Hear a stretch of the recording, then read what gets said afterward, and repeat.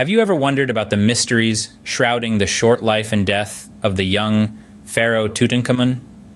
Nestled in the heart of the ancient Egyptian desert lies his resting place, a treasure trove of artifacts and gold discovered by Howard Carter in 1922. Yet, beneath the golden splendor, profound enigmas persist. Questions about Tutankhamun's life, rule, and untimely demise have captivated and puzzled historians and researchers for decades.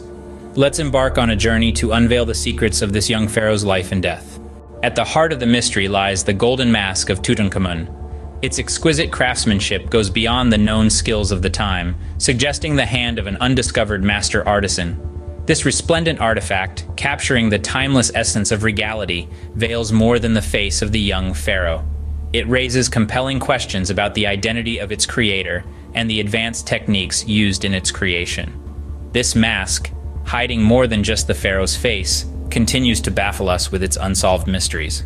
The hieroglyphics adorning the walls of the tomb narrate the tale of a young ruler thrust into power unexpectedly. As if caught in a storm, Tutankhamun's ascension to the throne was sudden, raising many brows. The circumstances remain shrouded in mystery, with whispers of political maneuvering echoing through the corridors of time.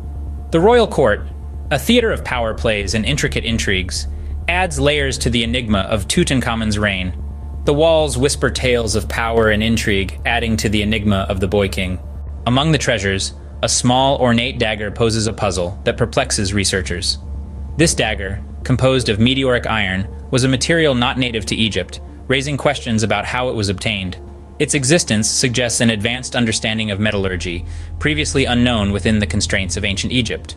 Was this celestial metal a gift from afar, or did the Egyptians possess a secret technique to harvest it? This celestial dagger, a testament to a knowledge far beyond its time, deepens the mystery surrounding Tutankhamun.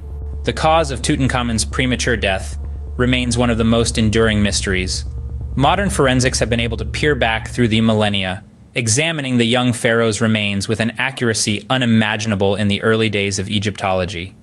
The initial theories of murder, once rife amongst historians, have been challenged.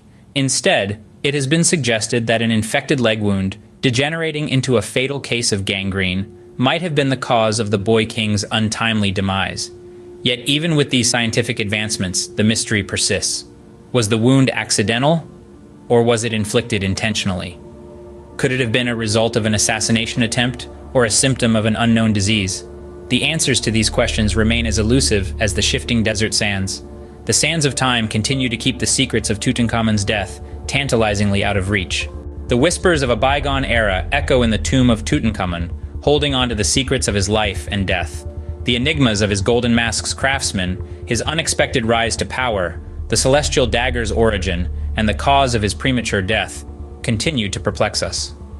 Yet, within these mysteries lie the allure of this young pharaoh. As we continue to unravel the mysteries of the enigmatic pharaoh Tutankhamun, we are left in awe of the intricacies of his life that transcend the boundaries of history.